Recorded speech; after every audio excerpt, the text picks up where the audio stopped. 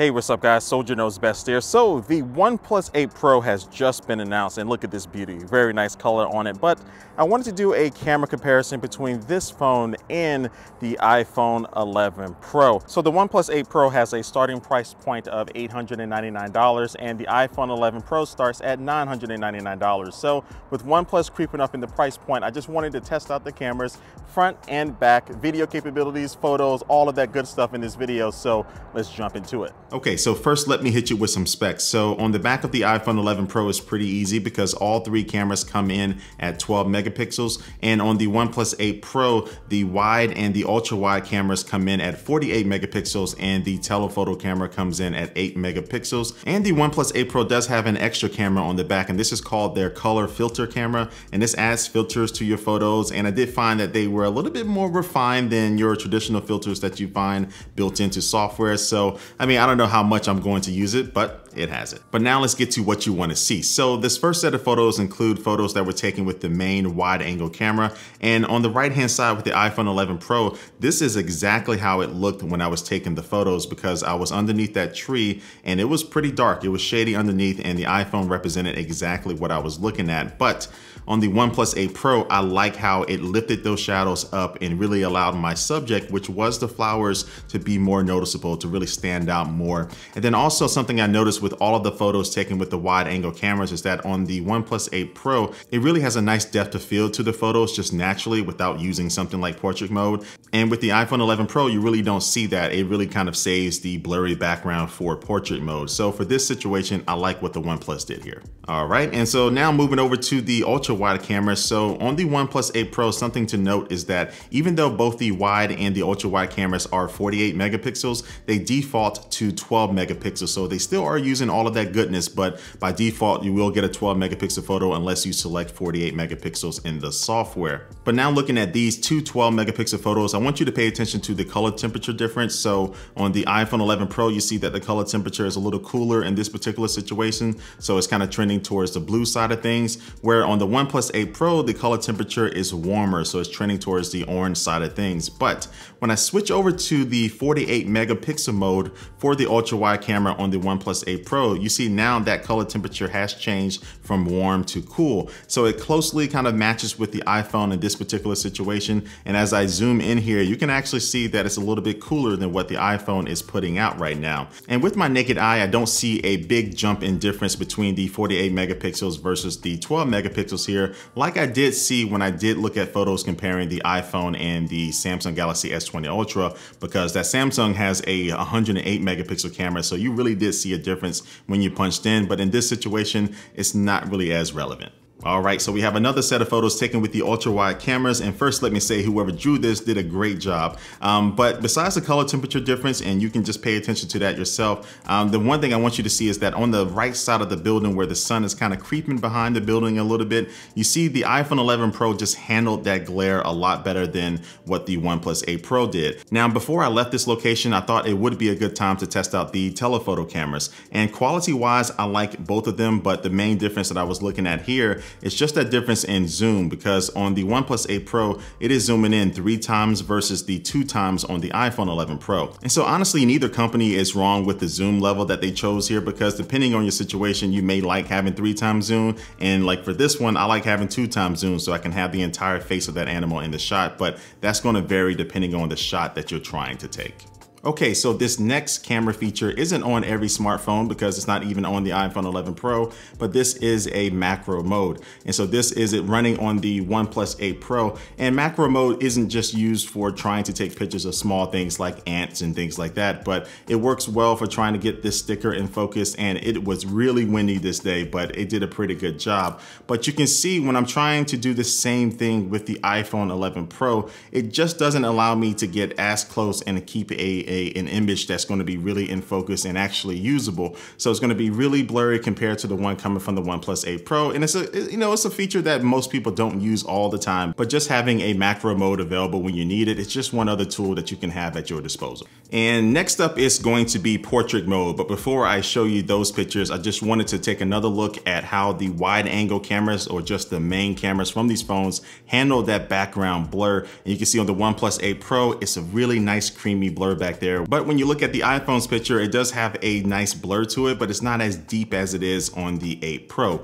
But now switching over to the dedicated portrait mode on both of these phones, starting with the OnePlus 8 Pro, you can see that I like the way it looks, but I was expecting a little bit more of an intense blur to it, because it's not as intense as it is on the regular wide angle lens, but it does do a better job than what the iPhone 11 Pro did here in this particular situation, because you can see that the iPhone has an issue with object detection. And so this has happened to me in the past with other iPhones. Like for example, this picture I took with the iPhone XS, and you can see that it just went into overdrive and cut out that rock, but that's not really what I was going for. I actually do like the way it looks a little bit, but that's not what I wanted. And that's the same thing here with this flower. And so this has been a weak point for the portrait mode on iPhones for a little while now, where they're just really prioritizing faces and not really focusing on objects, where other companies like OnePlus and Google are really putting attention to taking photos of animals and objects as well. And here's one more set of photos using both of the rear-facing cameras for portrait mode, and I am really happy with both of these photos. They look very similar,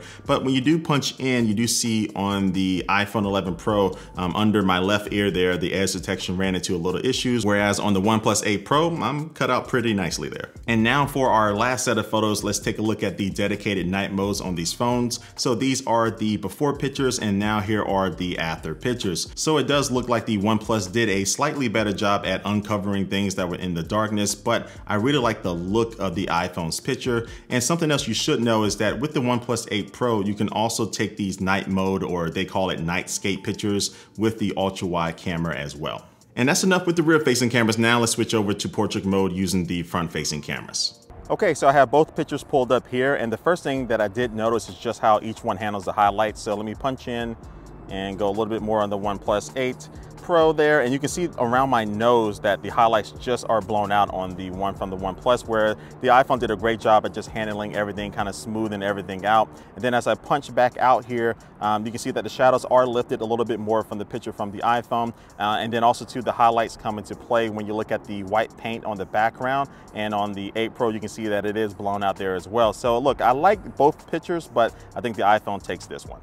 And all right, ladies and gentlemen, so now we are done with the photos. Now it's just about the video. And I wanted to start off with a blind video test. So here is video 1, and I'm not going to tell you which one is which until a couple of seconds later here, but you can see that I'm really liking the quality from this one. But as we switch over to video 2, this one does produce a really good image as well. And I think if you have been paying attention to some of my other smartphone comparisons with the iPhone included, you may be able to tell which one is which just by the color profile, but both of them are producing some really good video here. But now it's time to see which one is which. So which one do you think is which? All right, so video number 1 is going to be the OnePlus 8 Pro. And of course, video number 2 is going to be the iPhone 11 Pro. So a couple of things that I did notice is that just like with the photos, the iPhone did a better job with the HDR, handling some of the highlights and things like that. But I love the color coming from the OnePlus 8 Pro. It's reds and the yellows from the flowers are really popping off on the screen here. It is very vibrant. But the iPhone 11 Pro has a very nice consistent image, especially when it comes to the autofocusing, where it jumped a couple of times on the OnePlus 8 Pro. And also dealing with the autofocus, you can see here that the OnePlus just really couldn't lock on to this flower, where the iPhone does a great job at locking onto this flower. And then as I move the phones around, it still does a good job transitioning from one subject to another. And for this video sample, just looking at the deepness in the blacks, and also too, the colors really pop off on the iPhone 11 Pro's video versus the video coming from the OnePlus 8 Pro, which still looks good. And then also as I focus on the food, the OnePlus 8 Pro's is a little out of focus, where the iPhone nailed it. And real quick, I just wanted to throw in some video using the ultra wide cameras on these phones.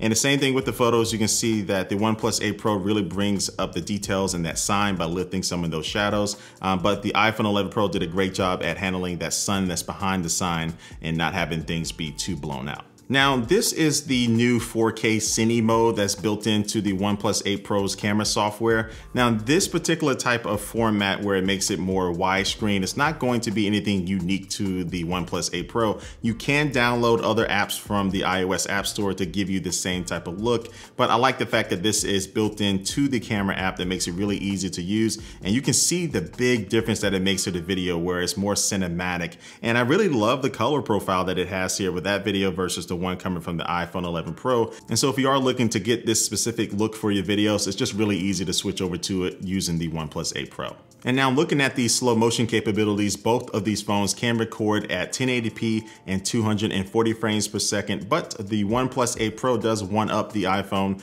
because it can also record at 480 frames per second at 720p. So there is a little downgrade in quality, but that extra slow motion goodness that you can get is something that I like to play around with. And as you can see, your boy's still nice with that rifle, getting some of that drill and ceremony in, but I actually jacked up my hand while recording this, so I'm not as nice as I used to be, but shout out to all of the ROTC cadets out there putting in that work. Okay, so now let's talk about the front-facing camera. So the first difference is going to be that the iPhone can record up to 4K at 60 frames per second, and the OnePlus 8 Pro can only go up to 1080p at 30 frames per second with this front-facing camera. And then also pay attention to the microphone quality. So I'm speaking to you right now on the iPhone 11 Pro, but I'm about to switch over to the OnePlus 8 Pro now. Okay, so now I'm on the OnePlus 8 Pro. So the first thing I noticed is that when I was setting up these phones, I did a tap to focus on each one of them, and I think the iPhone, I didn't actually have to do the autofocus or auto exposure lock. I just tapped the focus and it kind of kept me looking really good. But on the OnePlus 8 Pro, I did the tap to focus, but when I moved into position here, it started going a little out of whack. I did find myself having to lock in the exposure and autofocus, which isn't a big deal, but in the grand scheme of things of setting up, it was a little easier on the iPhone. And also I find the iPhone's picture quality just to be a little bit better for my liking. And now I'm back over to the iPhone. So I think with the higher resolution, the higher frame rate, and also being able to still do slow motion, I think the front-facing camera on the iPhone takes it in this category. Okay, so look, that's everything, but I'm not gonna make this outro really long, so let's get straight to the point. If I needed a smartphone to take video on, I would reach for my iPhone 11 Pro at this time. But if I accidentally picked up the OnePlus 8 Pro, I would still be happy with that and have no issues unless I was trying to record a lot with the front-facing camera, and that's where the iPhone really shines over that OnePlus 8 Pro. And then when it comes to the photos, I mean, I have to be honest with you, OnePlus has stepped it up to the point where really each phone has advantages over the other in certain categories. So if you're really watching this video to see if the OnePlus 8 Pro can go against something like the iPhone 11 Pro, which for a lot of people is the standard when it comes to smartphone cameras, you can see that it definitely can. And now with all of this being said, now the choice is yours. So leave your comment down below and let me know which one you like the most. And also make sure you do subscribe, hit that notification bell. And like always, I do want to thank you for watching this video, and I will catch you later. Peace.